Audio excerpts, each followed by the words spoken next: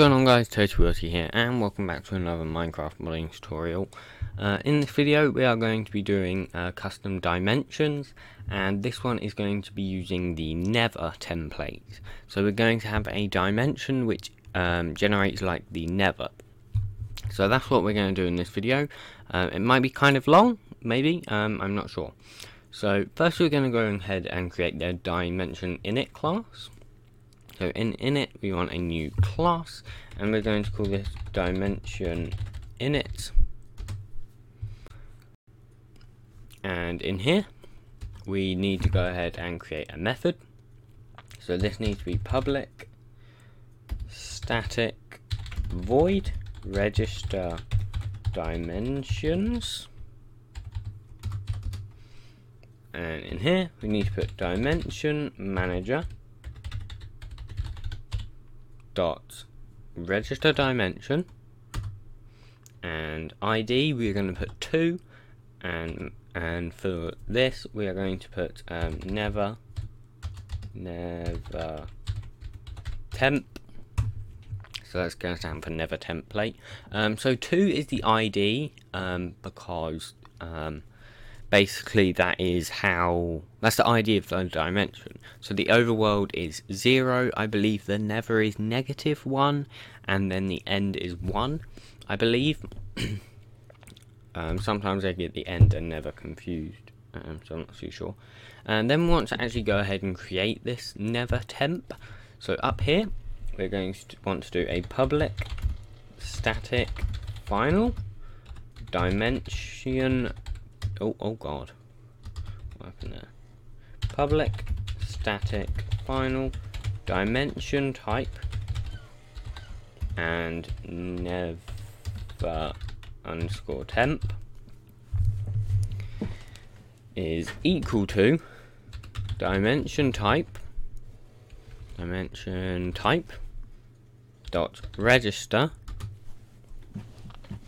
and we want to go ahead and put never temp, and for the suffix you want underscore never temp. We want that all lowercase. For the ID we're going to put 2. For the provider you want to go ahead and put dimension never temp dot class, and for the keep loaded we put that to false, unless you want your dimension to be constantly loaded, in which case you can set this to true, but obviously that can cause a lot of lag. In another video at some point I'm going to show you how we can make this a configurable number, so you know the person using the mod can change that number depending on whether it collides, because that will most likely collide with other mods. Obviously what you can do if you want to is you can go ahead and put this to a number like okay, so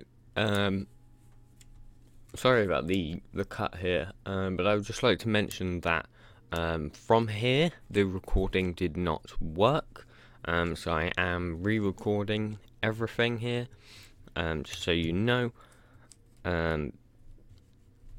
Yeah, so this isn't a whole new video, but I'm basically continuing from here on a different day. This is like 3 weeks later, so I'm not recoding everything, I'm just going to be going over everything. So this is going to be slightly different. I don't know if I'm going to be how quite it's going to work. So I've already created all the classes, but basically it didn't record. My recording software just stopped recording. I think that's because I am running out of space on my computer. So what I should probably do, just really quickly, is just empty my recycle bin, because there's about 40 gigabyte, 50. No, I think there's a lot more than that in there actually. So yeah. So what I was saying is you can change this number here to any number you want. So like that. Actually no, I don't think you can have it that big. I think the maximum you can have it is the max of a short.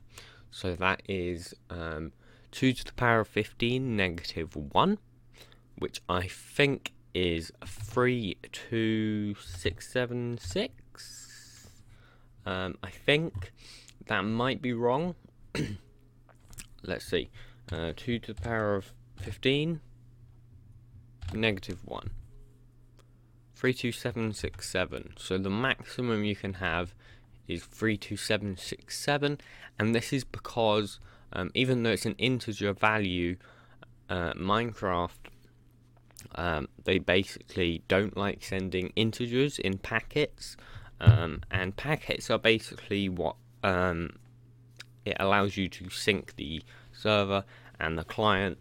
At some point we will go over packets, just not right now, but yeah, we will go over packets at some point when we do keybinds and anything else which we'll need. I can't think of anything else, but we will use packets, and we might actually have a tutorial dedicated to packets, but that's all going to be after.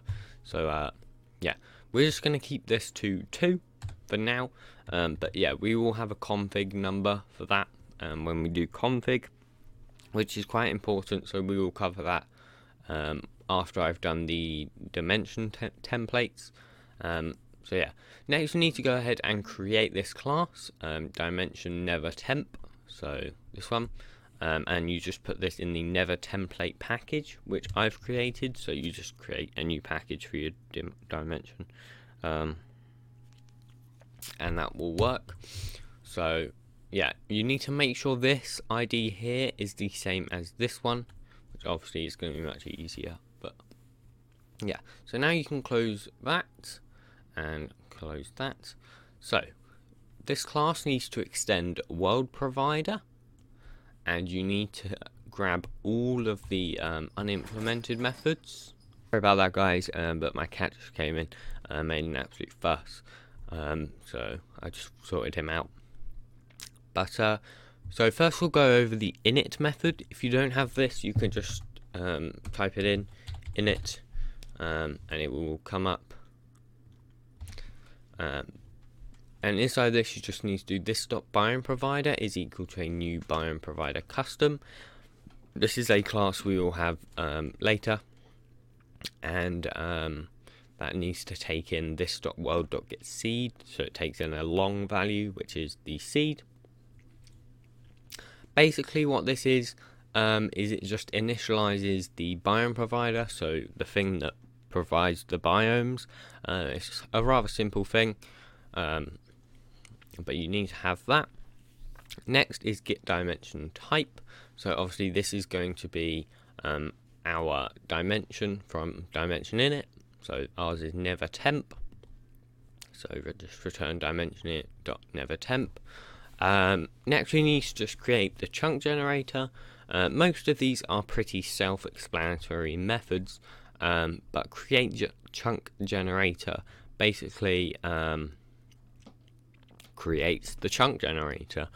So ours is the never gen template that takes in this dot world, a boolean which is generate, so you obviously want it to generate, and the long seed, so the seed of the world. So we will create that class later as well.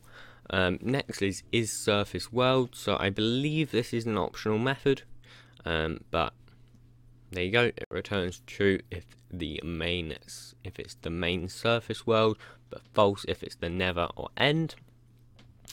Can respawn here, so this is basically whether the player can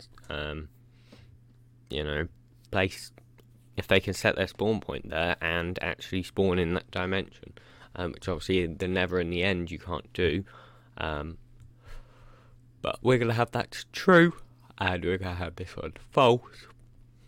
Does XZ show fog? So this is basically a fog thing which you can get. It makes it really kind of low visibility. I just added this just because it looks really cool, and it's a boolean, so you just return true or false. Get fog color, so this is a RGB value of the fog. So So it's a Vec 3D, and it has to be a double. So you just get the RGB number and you divide it by 255D for each for RG and B, and you put that in a new Vec 3D because that's what it requires. Next is get cloud height. So basically this is the height of the clouds. Yeah, if that should map spin, it's basically whether the map spins. So when you're in the Nether or the end, basically your little icon on the map will spin, and that's whether it should spin or not. Get movement factor. So obviously, you know, the Nether is 8 times more blocks than the overworld, I think. It might be 8, I don't know, it's different through different versions. So yeah. Next is generate light brightness table. So you will just want to copy this one from either the video or the GitHub, as it's just a bit of math to generate the lights, the light brightness. So there's that. Next is a Nether gen template. So this you want to copy the whole entire thing from my GitHub. It's a very big class and basically just generates the chunks. So obviously this implements iChunk generator. So here you can go ahead and change the block states. So here, the block that is usually netherrack, so main block. You can change this to blockinit dot whatever block dot get default state. You can change the air, you can change the bedrock, you can change the liquid, which I've just left as water. You can change the gravel and soul sand. So this one's gravel, no, that one's soul sand, this one is gravel, I think. So obviously you can change that. And yeah, that's probably all you want to change in this one. You can add any world gen features right here if you want. So yeah, you can do that.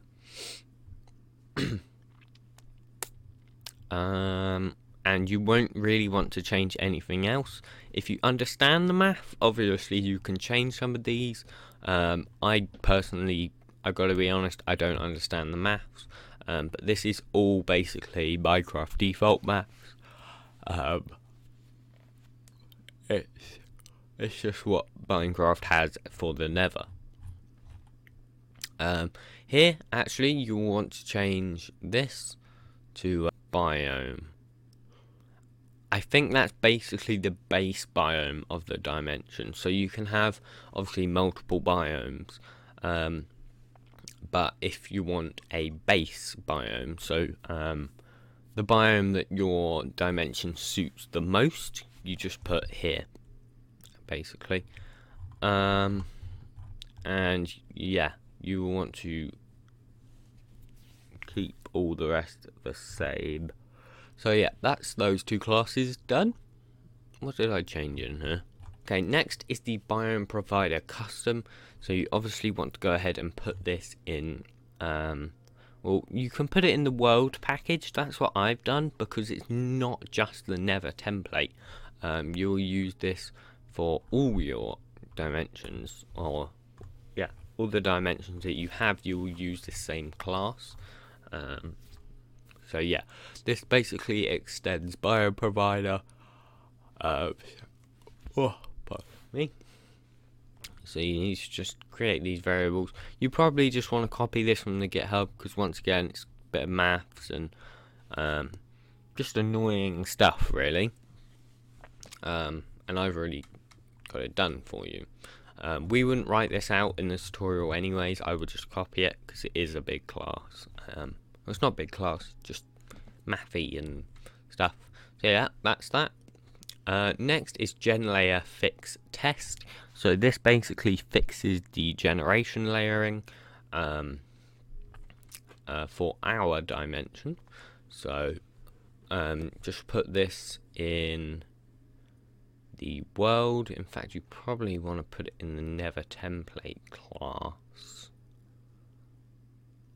yeah, you want to put it in the package for your dimension, this one. Just because it is more suited to your dimension. You can copy this from the video if you want, because it is just a small class. It doesn't extend anything, doesn't implement anything, and yeah, it does just create the world. So it is rather simple understanding, but obviously you do have to get a lot of it from the Minecraft code. Next, we obviously need to go ahead and register this. So I don't know if I've already covered this or not, but just in case I haven't, you do dimension it, register dimensions, in it, and I think that's actually all you need to do. I think so.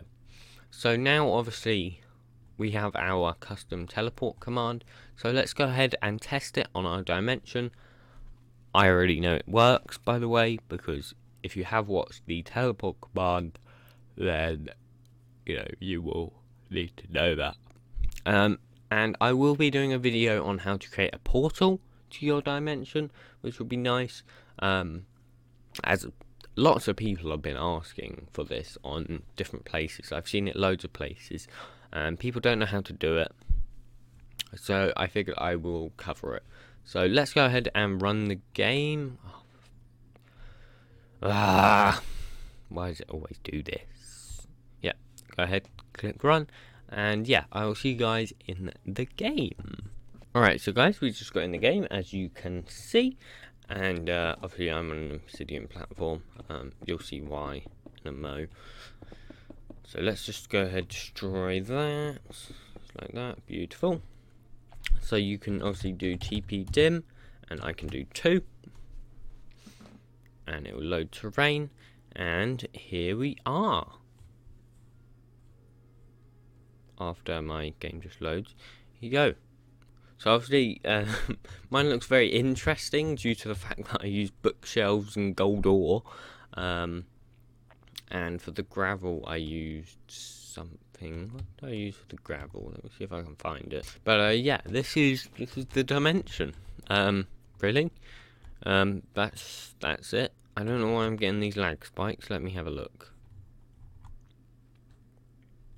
Just my game being a bit slow, I think. This is it. There really wasn't much to it. It's a pretty small, simple tutorial. And yeah, sorry for the delay on this tutorial, guys.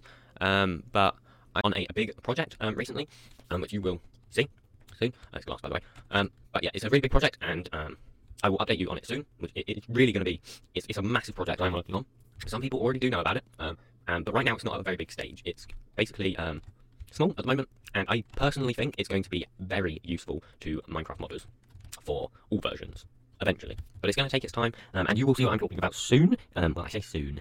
I don't know, actually. I really don't know. I can't tell you a date or whenever. I can't tell you because I don't have a planned date for it. Yeah, I don't want to share too much about it. Obviously, some people do already know about it, but I'm not going to share too much because I'm not guaranteeing anything. So yeah, if you guys did enjoy this tutorial, please do be sure to smash face into that like button and subscribe. If you really enjoyed it, please do be sure to share. And yeah, I'll see you guys in the next video, which will be possibly custom paintings. So yes, I am going to be doing an overworld template and an end template.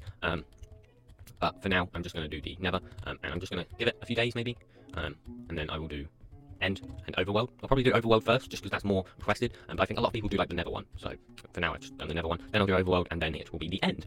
So yeah, I will see you guys then. Goodbye.